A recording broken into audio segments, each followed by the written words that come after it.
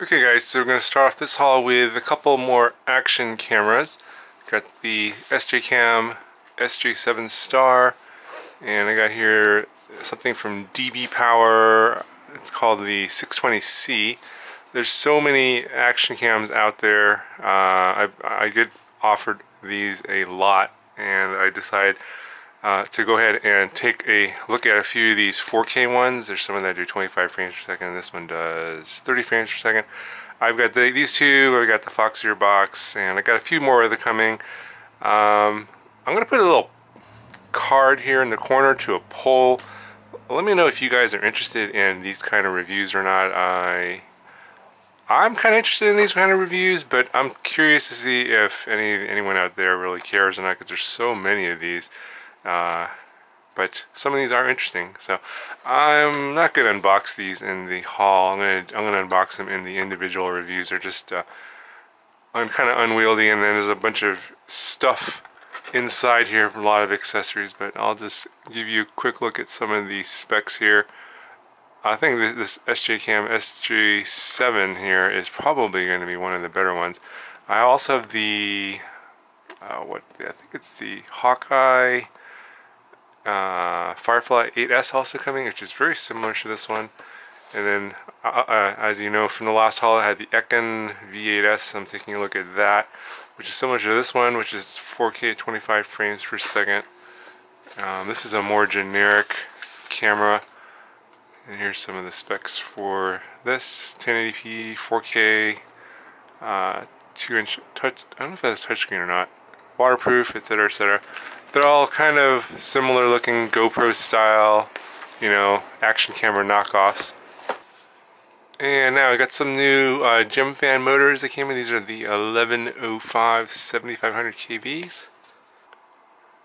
And here's a quick look at them. Probably going to put this on something that already exists, not an actual build. This looks like a nice motor. It's got 4 spokes there. Pretty typical for these 11OX size. This ratcheting is pretty strong on here. I think we have a 1.5mm shaft. Standard size prop mounting. Nothing weird going on here. But yeah, look for a future video on this where I'll put this into a build like I did with the Ghoul RC motors, and then we'll just get some flight footage, and you guys can see how these perform. I have some good expectations for this one. I think it'll be pretty good. Okay, so some of these Gemfan Hulky 2040 3-blade props came in. So they come in a bag with 2 sets of 4, left-handed and right-handed, of course. But here's a little look at them. Standard prop mounts for the 11.0 size motors, and they're tapered.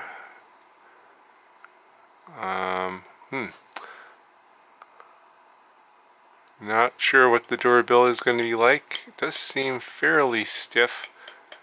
You know, my favorite prop right now is the Gemfan 2035. So this is a little bit higher pitched, a little bit thicker paddle on the blade, but it's only 3-bladed, so not sure if it's going to draw less amps or not, or if it's going to be more efficient, but it looks like an efficient prop. So I will have a video in the future with something with these going, and we'll see how they do compared to the king of the props, the 2-inch props, the 2035s.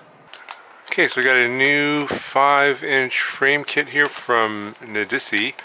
It's called the XF5. It's a 5-inch frame, 218mm, detachable arm design. So let's take a quick look at it. So all of the pieces look pretty nice. Obviously it's a sandwich design because you got detachable arms. This is your main plate here, and you got your top plate. Got some pretty nice looking standoffs here. Here's your bag of screws and nuts. So it looks like, I think some of these nuts here go into this retaining plate so that there's no actual bolt that's sticking out of the top. You can see these holes here are a little bit bigger. There are no instructions here, but I think that's what's going on there. I'll figure it out in the review. And then these arms are pretty nice. I think they're 4mm, and the edges are beveled or chamfered. You can kind of see it's got a nice cut there, and a little bit of carbon dust. It doesn't look like it's been washed, but it looks like a nice design. A good hole pattern here for your 22.0 size motors. Then you get a XD60 connector on top of all that. Anyway, I'll have a separate video here reviewing this. I'll build this frame out and we'll take a little closer look at it in that review. Okay, we got another flight controller ESD combo from HGLRC. It's the XJB428, and it has a little TX20 here. This is actually 3 boards, I believe, and it has a video transmitter as well. So we got a little instruction sheet here. This is for the video transmitter. You got a little whip antenna with a micro FL connector. So here are the 2 main boards. You got the F4 flight controller, has an OSD, and you got your 4-in-1 ESC. This is supposedly 28 amps, I believe. So it's similar to the F425 with the 25 amp 4-in-1 ESC. This one comes with a video transmitter on the third board. And, the micro FL antenna connects there. You got a little button there. Might need to do some soldering. It looks like you got some connections here for your power and video out. And it looks like it takes 7 to 24 volts. So yeah, I'm going to have an actual separate video look at this in a little more detail. And then obviously you get your standoffs, little screws and nuts and stuff, little nylon screws and nuts. Okay, so we got another video transmitter. Here's a full-size video transmitter. It's power switchable. I think it goes 0 to up to 600 milliwatts. And this one from EWRF. This one will let you use the, I think it's the Smart Audio protocol to make your power changes and bands and channel changes via your Betaflight OSD. And so there's it's not labeled on this side, but on this side here, you can see you got your 5 volts out, your ground, your video in, audio in, and then you have your PWM OSD in, ground and power, and that's all corresponding to this connector that's included. And you got a little JST for your power input. But yeah, I'll have a review on this one too. I'll actually have the miniature one too, the one that I think is for micro-sized ones with the whip antenna already installed in there. That one requires some soldering. But yeah, we'll have to hook this up to one of the flight controllers with an OSD, with the Betaflight OSD actually, and then we'll see how this actually operates, and I'll show that in the review. Okay, so we got a bigger box here. This is the Bugs 2. This is from Gearbest.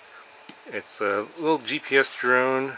I don't think it records on board, and it comes with a transmitter. Let's see here on the side somewhere. It comes with a transmitter. Looks like this.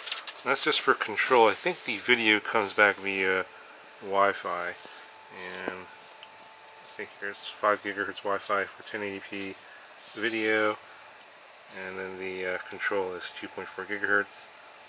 Brushless motors. I'm not sure what the range is going to be like on this.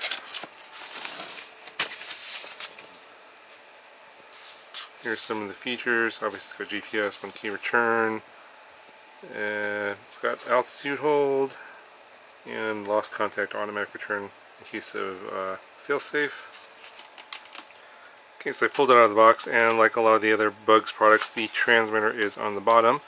And you got some props here. I think they were like maybe 8-inch props. And the transmitter dropped out of the bottom.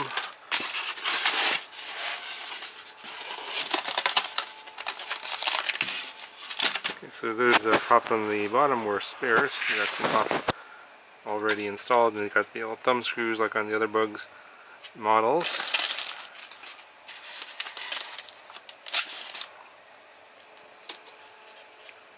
It looks like there's an SD card slot there, so maybe it does record on board. Battery is inside. I'm not sure what the plastic bag is all about. No gimbal. Looks like the camera is fixed, but it's brushless. Obviously, you got some nice brushless motors there. What we got here? We got a phone holder, got some tools, and you got your LiPo charger. Pretty basic. It looks like it uses the phone Wi-Fi to get the video back, and maybe it does record on board as well. So we'll check that out in the review. Okay, so we got another RC like off-road buggy here. It's called the Leopard King #1, and this one uses not a standard controller. This is more like a quadcopter controller. Sticks forward, back, right, left. It's pretty big. It's a pretty big box. I think this one, when it flips over, I guess they can flip over and go either upside down or right side up. Kind of unusual. This is, for the size, pretty inexpensive. If I remember, it was well under $100. So yeah, this thing's pretty big, and it just, you can see here, it actually fills up the whole box like so. Pretty crazy. And so pretty much fits the entire box there. You can see there's the box, and that's the car, and here's my hand here. It's pretty large. I would say it's probably 1.5 feet, maybe about 18 to 20 inches by about 12 inches.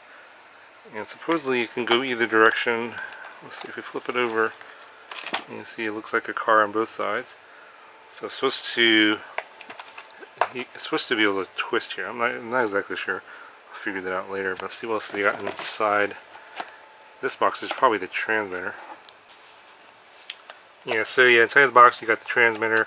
Pretty small USB charger that has this little proprietary connector. It goes to this battery here. It looks like these are like AA nickel metal hydride batteries. We got 8 of these, it would seem. Looks like you get just one pack, and then you get some instructions. Anyway, I'll have a review in this pretty soon, so stay tuned. Okay, so I got another action camera, and this is from Hawkeye.